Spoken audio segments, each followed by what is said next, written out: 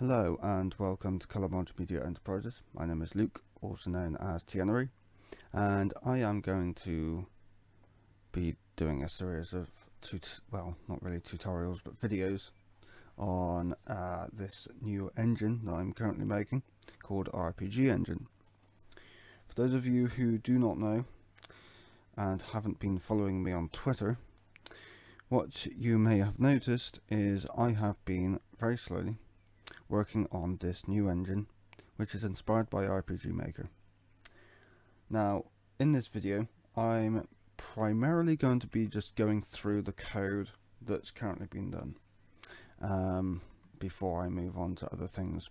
And the reason why is because I wanted to get primarily the map generation and the collision stuff done before I actually started doing any videos on it. The reason why is because, well, I haven't done it before, and I wanted to make sure that it was good enough for me to basically come out and say, yeah, this works. I don't need to do anything else other than the fact that I'm not a very good programmer. Just to point that out. So, without further ado, let me go back to my web browser. This is RPGFL on github.com, and there are going to be a few things that is going to be a bit different than from RPG Maker. Now, I'm not directly competing with RPG Maker, that's not the intention of this engine. What I am intending is to make it a bit better than RPG Maker, in the sense that it's not proprietary, it's open source. Again, I mean, that's just one good thing about it already. And there's a few other things that I want to come across to you today. So if we go into here, what you'll notice is there is a class called RPG, which you saw just now in the editor. And this does all of the movement code, the collision detection, it does all of the event handling, the player control using the keyboard and mouse. It pretty much does everything. Now, if you go into display and then to map, right, and we go into here, what you will notice is most of this is just primarily to do with the map. You've got two functions here, which is switch map and get tile at position. That is it. Nothing else. And the reason why is because this class is specifically to do with just maps. So if you ever wanted to make a game using any one of these utilities, one of the great things about the design, one of the ways in which I've designed this API, is that if you want to just use a specific number of utilities in this engine, like say you take one of these actions, for example, you can just build up on it, change it slightly, and then make it suitable for the game that you actually want to make.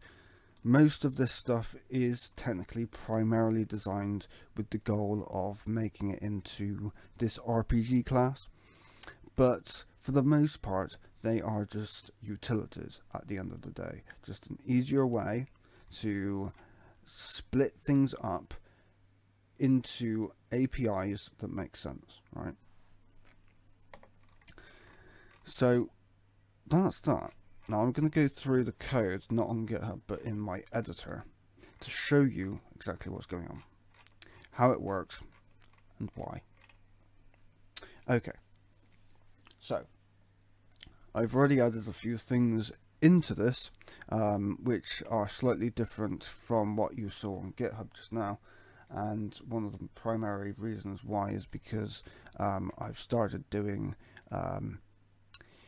the test for implementing this stuff, for example. So we've got this interp and parser for H script, so that you can eventually add scripting to this, but I haven't fully implemented all of it yet, which is why all of that is commented. So if we go down to our enter frame and we find out what's going on here, just ignore this process events thing for the time being. So obviously, as I said at the start of this video, I went ahead and did all the collision and the movement detection and stuff like that. So I'm going to go through all of that first before I move on to the event processing, which is basically what I'm going to be doing in the next video and building up upon. So here we do some very basic stuff. So here we've got a speed of 0.15, we've got a delta move value, which is basically delta times speed.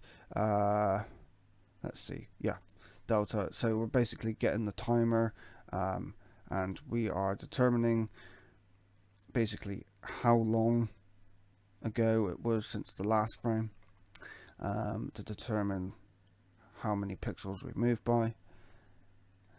Then we check to see where the player is located, which cell they are in. So we take the player origin X and the player origin Y, and we minus that by the position of the map. Basically, this is camera offset X and camera offset Y. It shouldn't really be called that. If I may be honest, it is basically just the map position, because that's what we're moving. We're moving the map position. Depending on what keys we press will depend on whether or not we're actually flooring it or sealing it. You're probably wondering why. If I bring up paint.net to show you what I mean by that. So in here,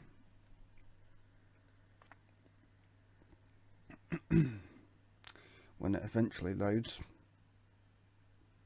Okay, so imagine you've got a series of grids, right? I'm going to be crap at drawing this, but never mind. So imagine you have a series of grids, and here are all lines like that, right? And I'm just going to draw 3 lines. No, okay, maybe 4. Maybe 4. I'll do. Right.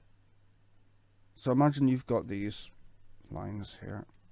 You've got this grid, your tile map, and in one of them you've got your player. So maybe your player's here. That's a crap drawing. Looks weird. So imagine your player's in that square there, and you want to move up or down. So up or down, right? Sorry, up or left even. So basically, when we're moving it, the actual position of our player is in that corner there, right? Which would be 32 by 32. But the actual location of the player is fixed in the middle of the screen, because we want to make sure that the player is the main focal point, and we want to move the map depending on which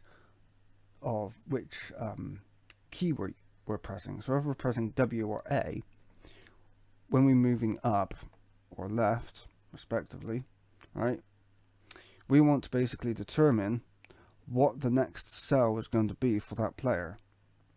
So in order to do that, what we do is we floor the camera offset X and the camera offset Y by dividing it by 32 first in order to get the actual tile location of that, and then multiplying it again by 32 in order to get the integer value, because if we divide it, it's going to end up being a float. Then obviously when we floor it, that'll sort of reevaluate as an integer, and then we multiply that by 32 to get the pixel value again, right, if that makes sense. And then we minus that result by wherever the player origin X and the player origin Y is. And this is basically the position that the player is in the screen, which is always going to be in the center, right? If that makes sense. So if we go back to here, if we now move right, or we move down, what we basically want to do is we want to basically determine if the next cell that it's going to move into is actually located here or here, right? And when we seal it, we're actually doing this, or this, I think, for when we go down. The reason we want to do that is because when we actually go to move right or down, we want to determine if we can actually move into that cell or not. Now, if we go back to here, and we've got these two variables called move into cell X and move into cell Y. And the reason we do that seal is because we want to determine if we can in fact move into it. And then we do these calculations here, right?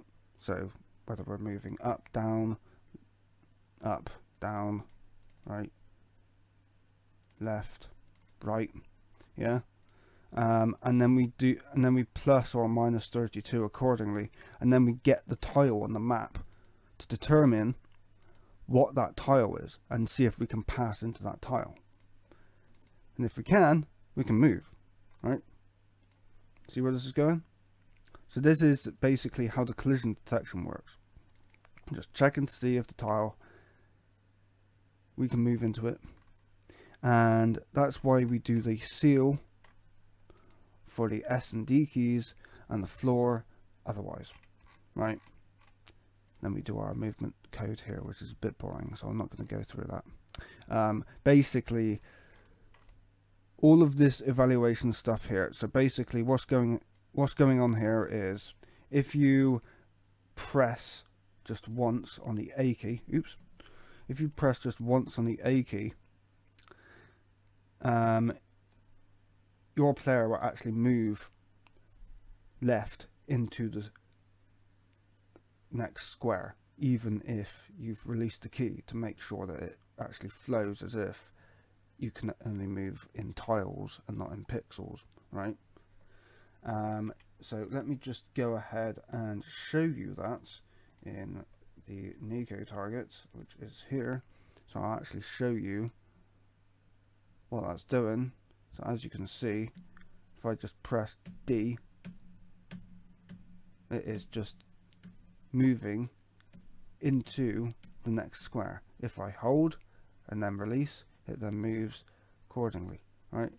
And then obviously if I move or try to move off of the ground into the sea, I can't. Now, another thing is that if you very quickly switch direction, right, normally, okay, there's a bit of a bug. Normally it will finish going into the next square first before it then changes direction, which is normally what you would expect, but for some reason it isn't working that way. But for the most part it works. Okay. Looks like I might need to look into that again. Anyway. Excuse me. Anyway, let's move on and go into the process events. Where are we? I don't know what I'm doing. Here we are. Okay. Process events. So the event system, the way that it works is whenever you call any of these functions up here, if we saw all of these commented stuff here, we're setting all these variables. Whenever we call things like show text, for example, inside a script, and that script is then executed, what's really happening is we are adding an event to an event queue, right? And the event queue variable is here, and it is an array of commands. So let's go ahead and take a look at that, shall we? This is the command structure. We've got different types. We've got an onContinue, which is a string. This onContinue is basically checking to see if we can, if that value is something, then we want to basically make sure that we want to pause event processing until the event processor gets that exact value back when we process the event, if that makes sense. I'll give you an example in a minute.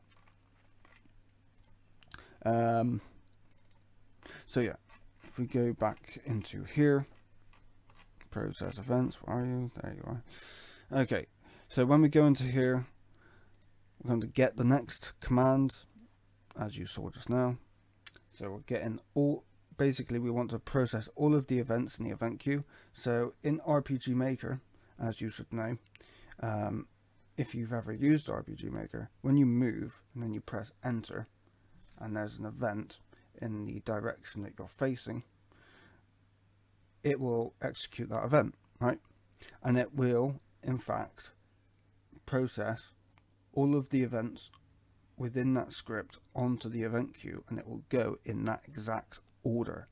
That's exactly what we want when we are doing it here. At the end of the day, this class is pretty much what RPG Maker is, with a bit extra put into place. So this is kind of, in a way, an open source implementation of RPG Maker. But anyway,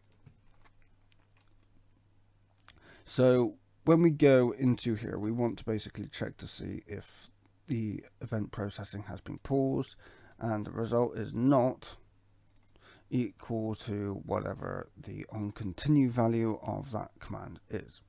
And if it isn't, return. If it's null, return. In fact, that should be first. Move that up here. Oops. Move that up here because that makes a bit more sense. Now, I've started doing some stuff with this. There's this TXT window, and we want to basically display some text. There's this current event display, which is basically a window. We get that event. And down here, we want to basically add an event listener, and we want to add that child if it doesn't already exist. What this event is doing is it is going to get whatever the result is, and it's going to assign that with whatever the value is there. If we go into here, text window, we can see that there is an event listener attached to the stage whenever we create a new text window.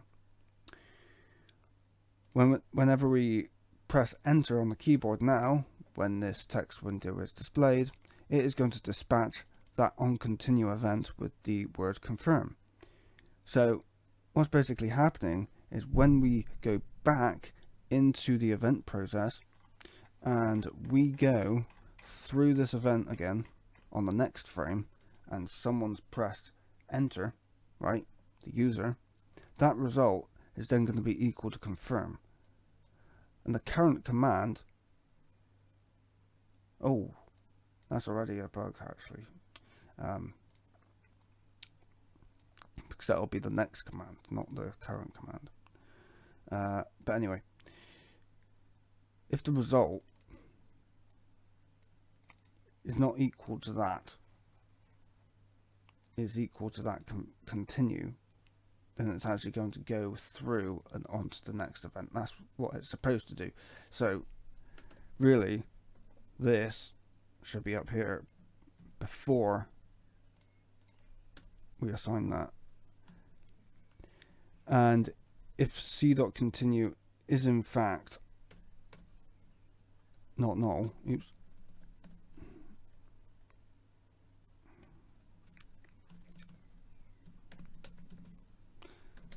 so c.onContinue is not equal to empty, then we want to basically say, if I just add another variable up here,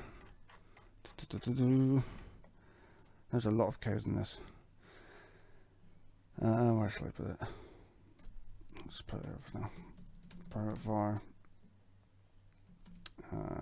What shall I call it? It really doesn't matter right now. Just want to make sure it works.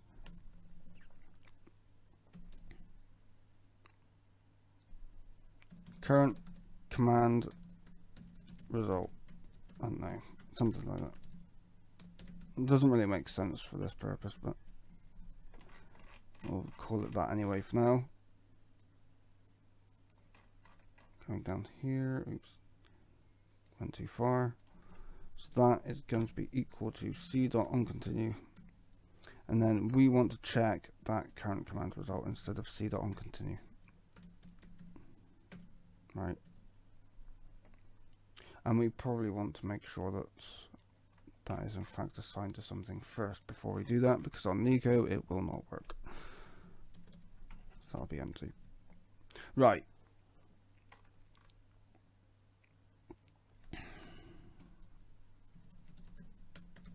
So that was equal to empty as well. And that can be a string, because it's not going to be anything else. Right. Where was I? Oh yes. So we go through this get next command. We get all these commands. We go through the event queue. We make sure that we remove it in order to get to the next command, if that makes sense. And if we return null, then obviously that is the end of that. And then we say, what do we say? Oops. Yeah. If it's null, if the next command is null, it should. Where am I? Right, here we are. If the next command is null, then pause event processing should be false. That's what it should do. Right. Now we can't really test this code yet because I don't have anything to test it on. So let's do that, shall we? So what I'm going to do is, inside of my assets, I am going to go into maps. There's this one here. I am going to, shall I add it here?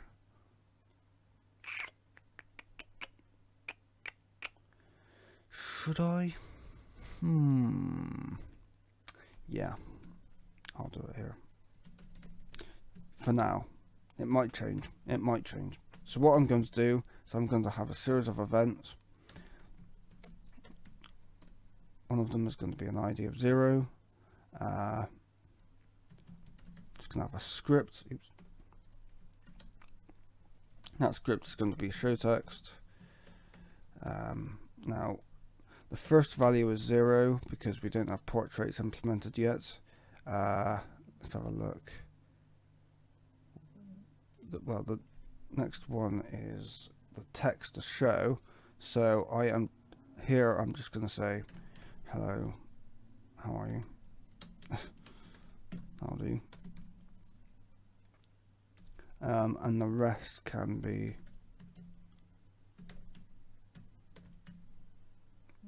kept blank, I believe.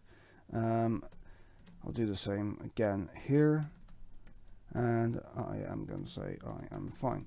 So this is basically just going to test to make sure that we are getting correctly from this text to this text, and then exiting out so that we can move around again. If that makes sense. So we want to basically get that event and that script. We want to be able to execute it. Another thing that I didn't do is make sure, in fact, you know what, I'm just going to make it autoplay for now, because there's different types of event triggers in RPG Maker, but we're not going to get that far just yet. So I'm just going to make it autoplay. So in here,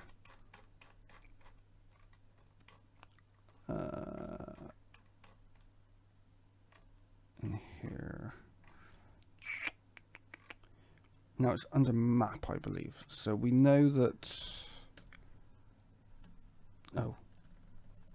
forgot.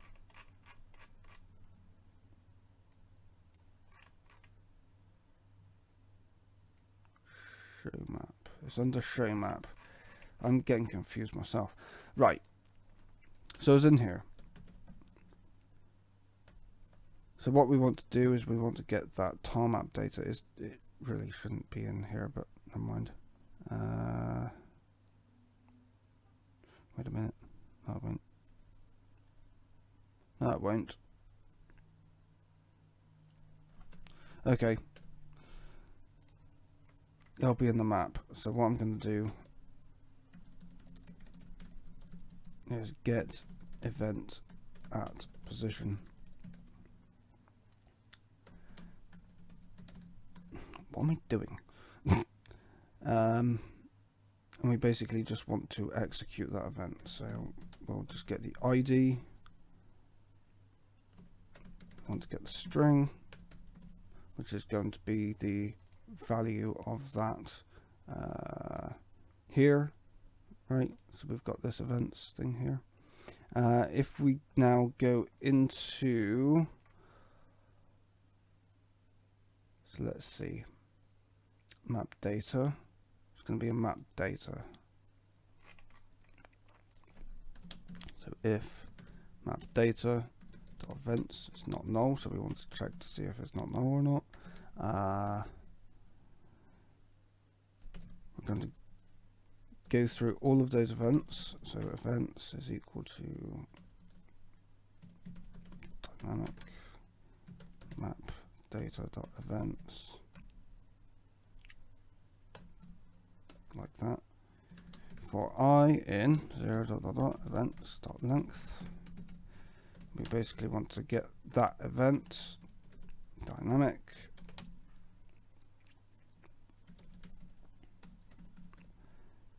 So if ev.id is equal to id, then we just want to return that script like that.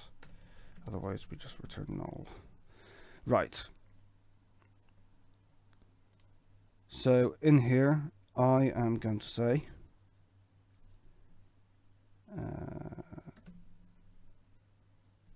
again, this is just test code, so we just want to make sure that it works.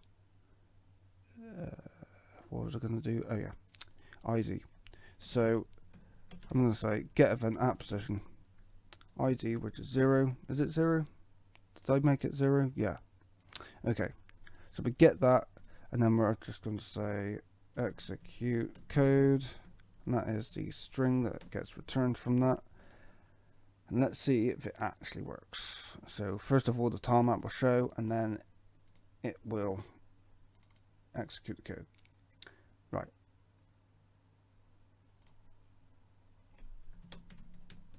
GD test. I am going to say git. No, I'm not. I'm going to say hxlib run openfl build project.xml. Okay.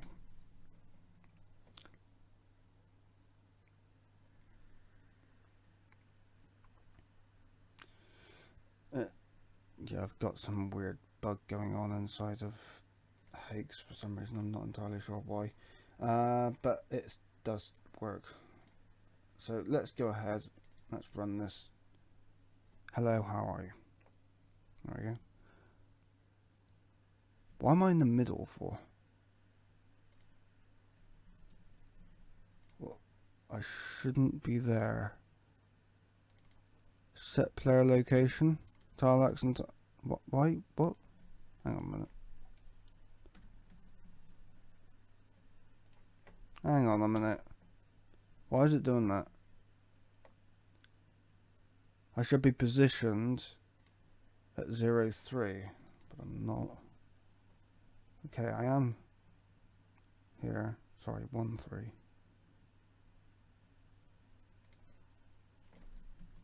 But execute code prevents that from happening for some reason. Why would it do that?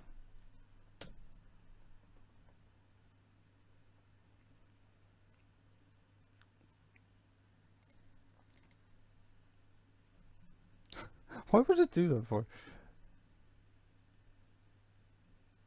Okay. That's weird. Yeah, that's a bit of a bug. Now I don't know if the other text is being displayed or not. So let's go ahead and what was I gonna do?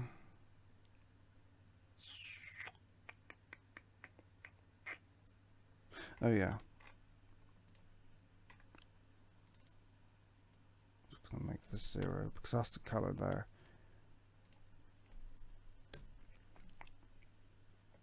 So that's a bit of a bug, really. Probably wanna. So hello, how are you? Hello, I'm fine. Cool. Sort of. Not quite. So yeah, a few things need to be fixed. But I'm going to leave it here for now because the video has probably gone on for quite a while already. So thank you very much for watching. I hope you enjoyed. I'll probably do this bug fix and many other things outside of video content. Most of this video content is just going to be basically me talking about the features of the engine currently and going through the code as it is at that time. So they're not really going to be tutorials, as I mentioned at the start of this video. They're just going to be just talks about this engine, what's been done so far, and yeah, pretty much. So anyway, thank you very much for watching. I hope you enjoyed, and I will see you next time.